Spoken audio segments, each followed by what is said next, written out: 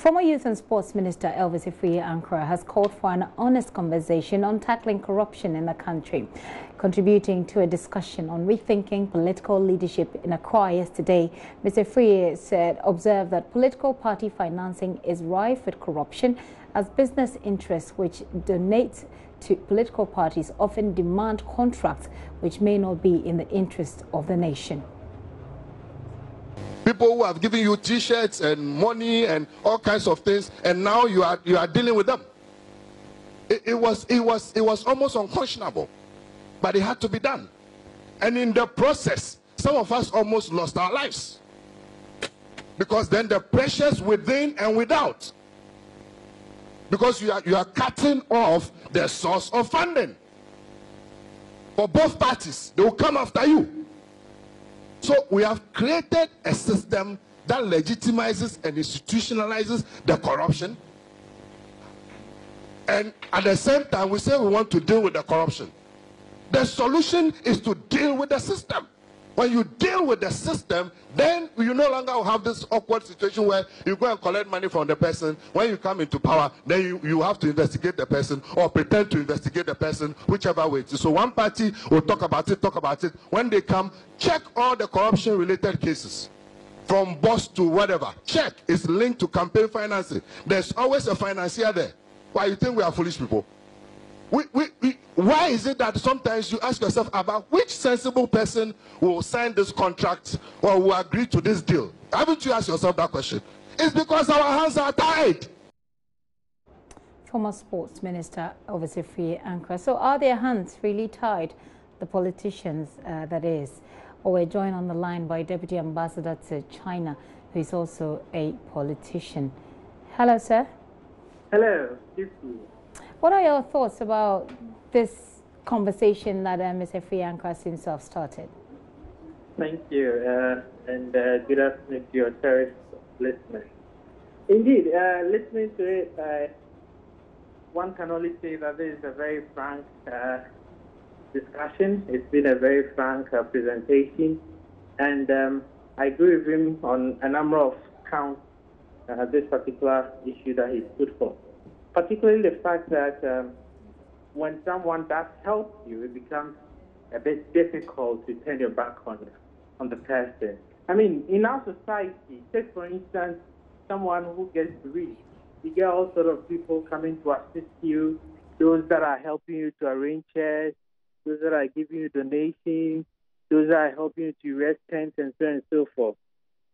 They do that not by telling you that when it's our turn, you have to come and do it for us, what we've done for you. But naturally, when they also do get into trouble, or when they do need any form of assistance, you are bound to help. That's our very society we live in. So these things are not just cut for only politics. Indeed, it is true to a very large extent in our political discourse, but it is the very fabric of our society that when someone helps you, you more or less feel indebted to the person. And I believe that if this thing is allowed to go on, it becomes a danger to all of us, our very existence. Dr. Jamna, this is a very curious point, especially since you're representing the country in China, a country that's also, you know, looking to strengthen its position in Africa, and China has been doing a lot of things for African countries, including Ghana. How do you think that plays out, still within the politics, you know, the body politic of the country? You see, it's human nature that when someone helps you at any point in time, it gets to the point the person will also more or less demand something of you. But the onus will then lie on you to decide whether or not to give in to that particular demand of that person. That's why I always say that even when you're negotiating with your brother, you don't say that because it's my brother, I will just turn a blind eye to certain things. You have to be serious. You have to sit up. But either way, take principled positions. Either way, it comes with a cost. Isn't anything different, Either way, it comes with a cost, right? It's not anything different. It's up to us as a country to ensure that whatever agreement we go into will inure to the benefit of Ghana. And our President, His Excellency Nana Addo Dankwa, has made that clear on several occasions that whatever agreement we go into with China, we will make sure that Ghana gets the better of it. Okay. Okay. So finally, going forward, what do you've spoken about being firm in negotiations, etc. Do you see a solution, especially to how the political system is built now?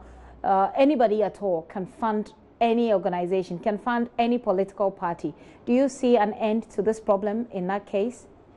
So you see, the beauty of democracy is that it's a living thing. It's not something cast in stone.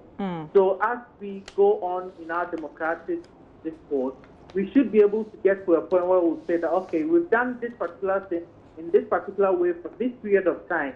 These are the loopholes. These are the gaps. Let's begin to seal them. And I'm very happy that it's coming from the opposition side. So it's time we all sat down and collectively decided that, look, let's look at financing of political parties so that it wouldn't get to a point where political leadership in the country will be the reserve of the rich, those who have the money. When it gets to that point, we will be in a sorry state because we will not necessarily be getting leaders who will be leading the country to greater heights, but rather getting people who will be occupying positions just because they can afford it. Right. And that is why there is a need for every Ghanaian to contribute to all this discussion. We should look at it politically. We should look at it in the national interest because it is a danger signal we are seeing. If we don't sit up now and start addressing some of these things, very, very soon, politics will be the sole reserve of the rich people in our society. Hopefully. And that will not necessarily get us the kind of leaders that we want as a country. Hopefully we won't get there. But Dr. Dwamna, thank you so much for your time joining us all the way from China. Dr. Charles Dwamna, there is a Deputy Head of Missions for Ghana in China.